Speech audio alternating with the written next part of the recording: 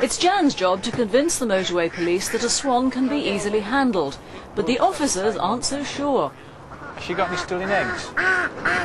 They can't believe the swans are all as calm as these. But you haven't got 12 or 13 stone of motorway policemen running after you trying to catch you. Close encounters of the bird kind. What I'm going to do is just go and pick one up, just so that you can see what it feels like. And the worst thing that's likely to happen is that I would get scratched if I hadn't got my arms covered, and that's just from feet. The other bit is wings need to be kept securely down for the swan's safety and so that it doesn't make it difficult for you. The beak end really does nothing other than use very bad language.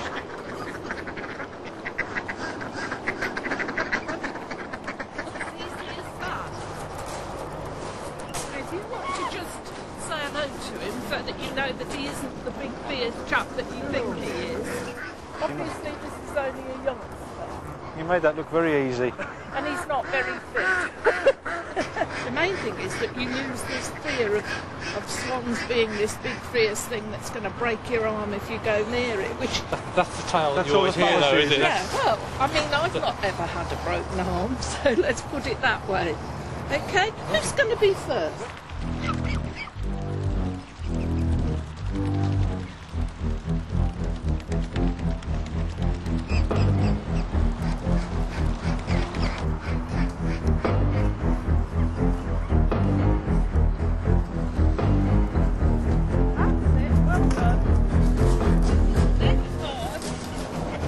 That's it, and then just pick him up.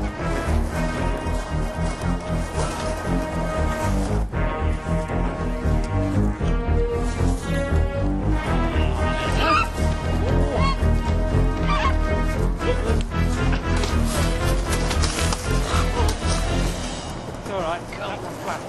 There we go.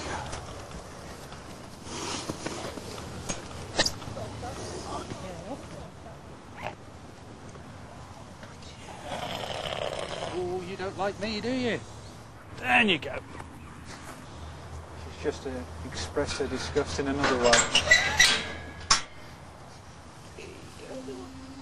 They need to be free and they need to be allowed to live the life that nature intended them to live, and they do the same things now that they've always done, but I'm afraid we've just messed it up for them. Another satisfied customer.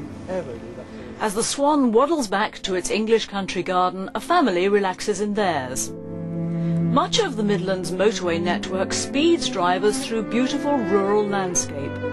Many little pieces of paradise were created long before the first tarmac was laid. This always was a room with a view. Now that view is a little different.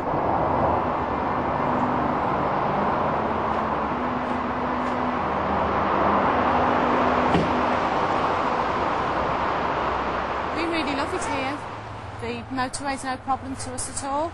It's private. The noise doesn't bother us.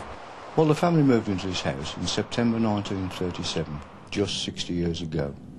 The house was bought by our family in that year because of its beautiful rural views and very quiet location, as you can see from this photograph in 1928. And now we've gone from that, peace and quiet, to that. Roaring motorway. 24 hours a day, 7 days a week. This was more ideal than living on a main high street where there's traffic actually on your doorstep. My children can play out the front, they can step into the road and they're safe, there is no traffic at all. Friends are coming to visit us, they ask us what the motorway's like, you know, maybe going up north or coming down, and we just look out the window and tell them, you know, what the traffic's like, if it's free or if it's busy. When anybody's young, you don't tend to notice noise, cold and other discomforts and drafts that you do as you get older. And when you, as you're approaching 60, you realise that a bit of peace and quiet's all you want in life. There's no peace for drivers who flout the law. Not while the video car's on the road. He's still doing the same. You can see his left shoulder's high. Whether we can get up the inside of him and just can you see from this angle there? Yep. Still there? Yep. Right, if you want to have words with him when we get round the corner, nice safe location. 97, one-handed down there is quite not really acceptable.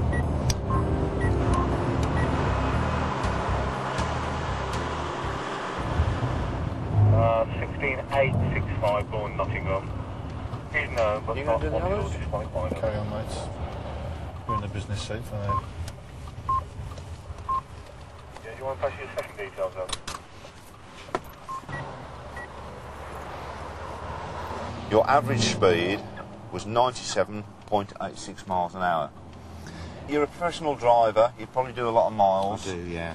And it doesn't portray a very good image when you're driving at those sort of speeds with only one hand on the wheel and your other arm draped across the passenger seat. Yeah, I understand what you're saying. I say, if you suddenly had a blowout or somebody did something where you had to react, yeah, you've only got be one dangerous. hand. Yeah. You know, you seem to be a yeah. gentleman who appreciates what's been said. I do appreciate what you're saying, yeah. The offences on your licence are just purely for speeding. Right, yeah. So I think really you've got to pay a lot of attention to the speedometer on your vehicle. Yeah.